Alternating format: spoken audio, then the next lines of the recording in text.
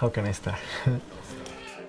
I'm the youngest in my family. I always been a little bit of outgoing, always looking for adventures, always riding my bike in hours that my mom didn't allow me to. I was always looking for trips to do, traveling a little bit. I love that. So being in my comfort zone back home, it was okay. But while I was wondering and asking myself like why these people leave their houses, I was also at the same time like desiring for an opportunity to come to do the same. My name is Jose Garcia. I'm a general physician originally from Dominican Republic, and I'm placed in Kenya for a year. I started working with CMMB as an intern in the New York office. I mean, it was a good time. I learned a lot, and it was New York, but I was missing to have my feet on the ground. When I first arrived to Mutomo, the first thing that shocked me, it was the aridity, the dryness here.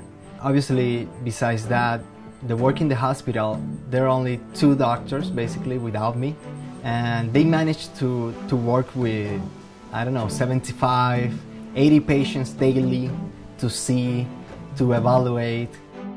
Our patients, they come from 70, 80 kilometers away from here. They are very, very, very poor people that maybe live from what they plant in own houses and they sell it in the market on Saturdays. I will say that malnourished kids we receive a lot in the pediatric ward.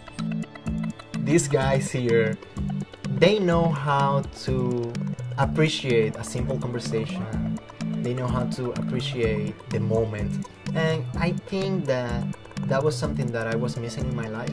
To live the moment, to live in the present, to take things how they are. The smile of a child that he was sick before and now is healed, that doesn't have price. So actually that's the best thing.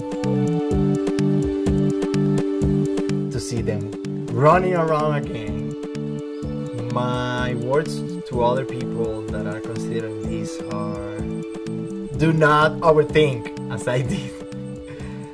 But when the opportunity comes, just take the leap and do not overthink. Say yes and then you figure it out. That happens to me, and it has been beautiful since then. I mean, I left my home and I went to New York and I'm here.